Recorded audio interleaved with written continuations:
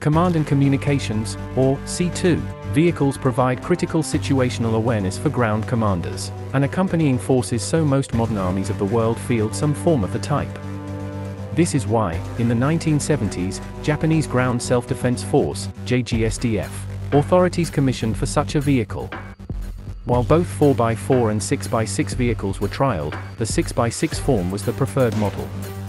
Further work resulted in the Type 82 Command and Communications vehicle, which still serves the JGSDF today, 2017.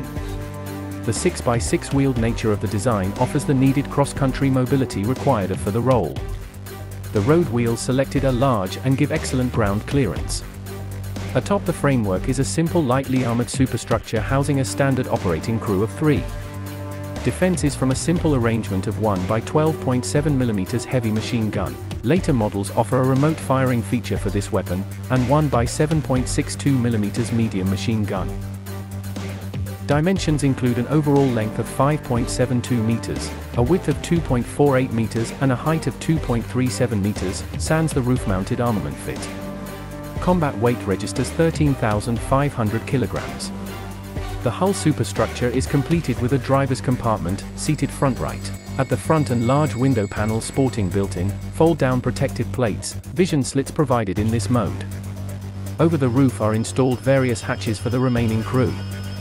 The superstructure presents angled facings for basic ballistics protection from small arms fire and artillery spray. Over the rear of the vehicle is seated the oversized section of the hull superstructure. The engine was positioned along the left side of the hull with a tunnel giving forward and rear access for the crew. A large door is fitted to the rear hull face for quick embarking and disembarking, and the left side of the hull has another point of entry and exit.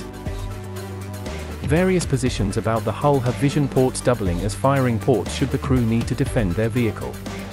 No NBC, nuclear, biological, chemical system is fitted by default, though the driver is given access to night vision equipment for low-light operations. Power for the design stems from an Isuzu 10 PBI water-cooled diesel engine developing 305 horsepower at 700 RPM.